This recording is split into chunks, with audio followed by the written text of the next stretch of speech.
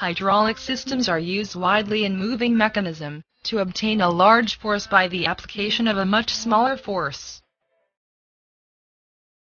A hydraulic jack can be used for lifting heavy loads such as cars. Hydraulic jack works based on Pascal's principle. When a small input force is applied to the handle of the jack, a large output force which is able to lift the car is produced. This forces the oil to move along the tube closed valve A and open valve B. The pressure produced by the force applied is transmitted through the oil to the large piston. Thus, the large piston is pushed up by a large force. When the handle is lowered, the small piston moves back, but oil cannot flow back through valve B, so the large piston stays up. To lower the large piston, the release valve has to be opened, to allow the oil to flow back into the reservoir. A hydraulic lift consists of two cylinders of different diameters. Each of the cylinders is fitted with a piston and filled with oil.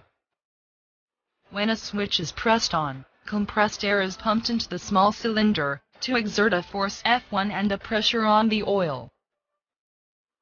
This pressure is transmitted through the oil to the large cylinder.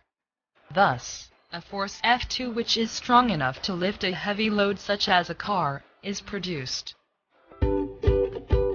Hydraulic brakes are used in produce a braking force on all the wheels simultaneously at the instant the brake pedal is applied. There are two types of brake used in a car: disc brakes at the front wheels and drum brakes at the back wheels. When the brake pedal is pressed by the driver's foot, pressure is exerted on the brake fluid by the large piston in the master cylinder. This pressure is transmitted through the brake fluid to all the small cylinders of the wheels. At the front wheels, the small piston A exerts a force to push the brake shoes against two pieces of steel discs. Thus, the car is slowed down or stopped by the frictional force between the brake shoes and the steel discs. At the back wheels, the small piston B exerts a force to push the brake shoes apart against the brake drum. This causes the car to slow down or stop.